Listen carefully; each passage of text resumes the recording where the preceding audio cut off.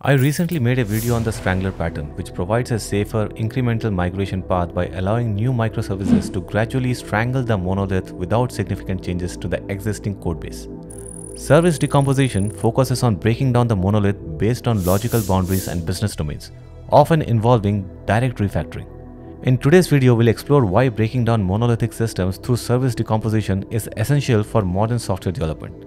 We'll explore key strategies for breaking down monoliths and look at how companies like Netflix and Spotify use service decomposition to achieve scalability, resilience, and faster innovation.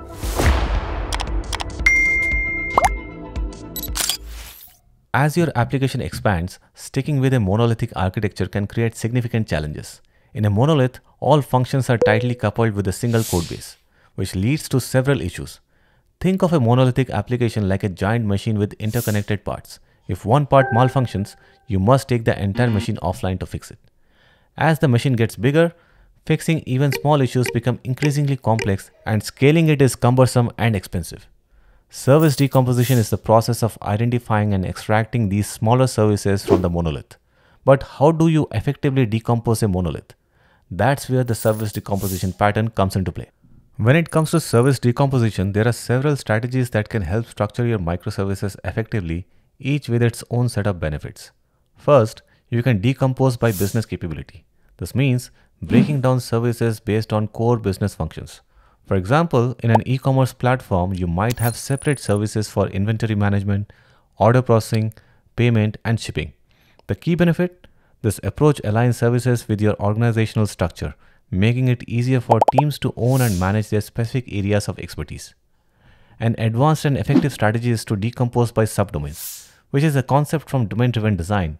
This approach allows you to handle complexity by organizing your system around business domains, ensuring that each service has clear boundaries and specific business logic. In DDD, we use the idea of bounded context to divide our system into smaller, more manageable areas. A bounded context represents a specific part of your business domain with its own language and logic. For example, instead of having a single payment service, we might break it down into smaller services like invoice processing and transaction management, each focused on its own task. This approach helps reduce complexity and keeps the business logic clear and isolated. And if you are new to the idea of DDD, do not worry. I'll cover it in more depth in an upcoming video where we'll explore how to effectively use bounded context and DDD principles. An alternative approach is to decompose by use case or user journey. For instance, think of the checkout process on an e-commerce platform. In this approach, services are designed around specific user interactions or workflows. A dedicated checkout service would handle everything from cart validation to payment and order confirmation. The main benefit here is that the services are optimized for performance during critical user pathways, enhancing the overall user experience. Lastly, you can decompose by resource. This involves creating services around entities that perform create, read, update, and delete operations. For example, a product catalog service would manage all operations related to product information. This method simplifies data management and aligns your services closely with underlying database structures. Each of these strategies, whether based on business capabilities, subdomains, user journeys, or resources, offers distinct advantages. As you decompose your monolith into microservices, managing them efficiently is key.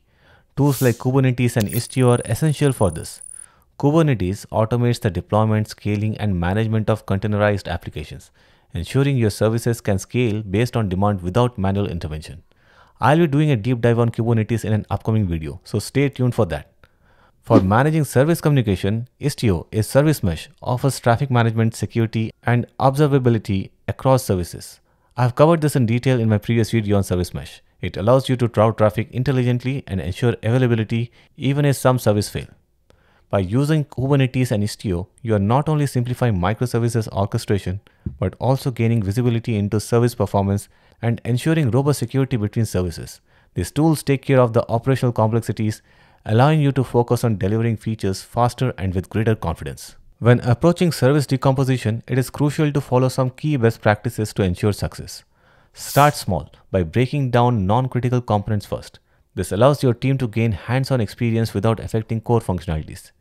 Clearly define the boundaries of each service by leveraging domain models and aligning with business capabilities, ensuring each service has distinct purpose. Embrace automation to simplify the complexity. Automating testing, deployment, and monitoring will make your process more efficient.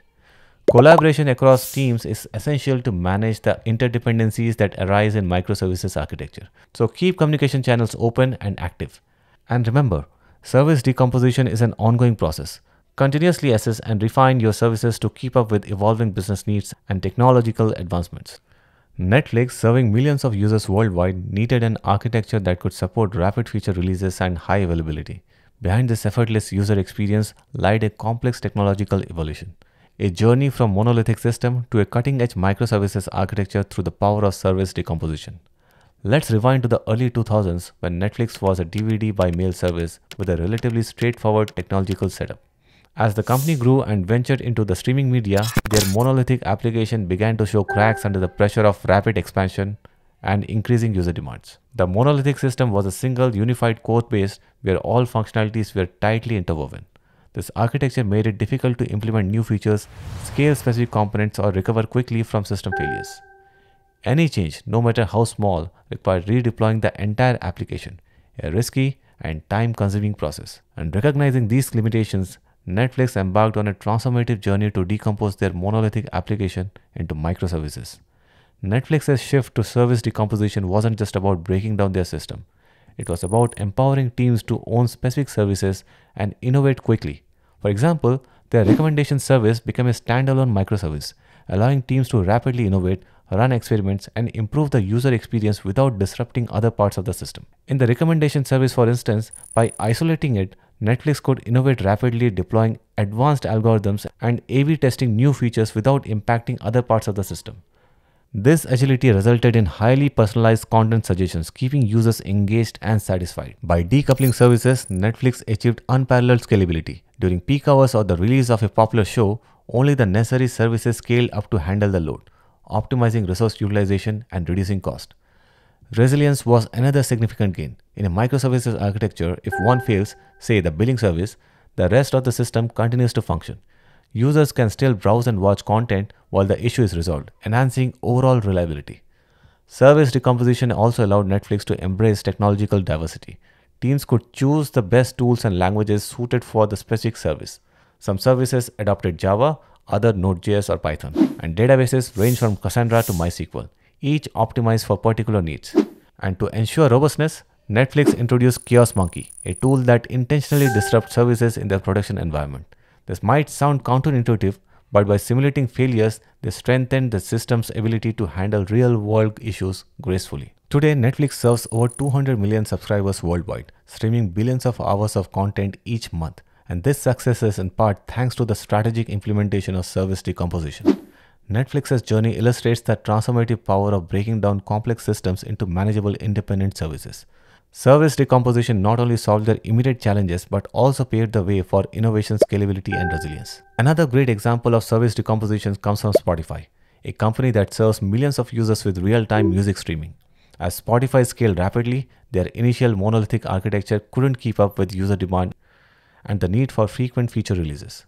In the early days, Spotify's architecture was monolithic, with tightly coupled components handling everything from users' playlists to music recommendations. The structure made it difficult for teams to work independently. Changes in one part of the application could easily impact other parts, slowing down development and deployment. And to solve these bottlenecks, Spotify embraced service decomposition, breaking down their monolith into smaller, more manageable microservices. And each of these microservices were designed around specific business capabilities, like the playlist management, recommendation algorithms, or music delivery. This allowed individual teams to own and manage their respective services, improving both productivity and agility. For instance, the playlist service became its own microservice. This allowed Spotify engineers to iterate quickly and adding new features like collaborative playlist and personalized recommendations without affecting other parts of the system. Like Netflix, Spotify also benefited from independent scaling. So during peak usage, such as when a new album drops or user floods with platform for a major event, Spotify can scale only the services that needs it, like the music streaming service. This prevents over-provisioning and ensures efficient resource use. Another key benefit of service decomposition at Spotify was the ability to experiment and innovate. By isolating services, Spotify could also run A/B tests on specific features without worrying about the impact on the entire application. For example, The recommendation service could test new algorithms to improve song suggestions, leading to more personalized and engaging user experiences. And today, Spotify runs hundreds of microservices, each responsible for a specific function of their platform. This microservices architecture has enabled them to scale globally while continually innovating and adding new features.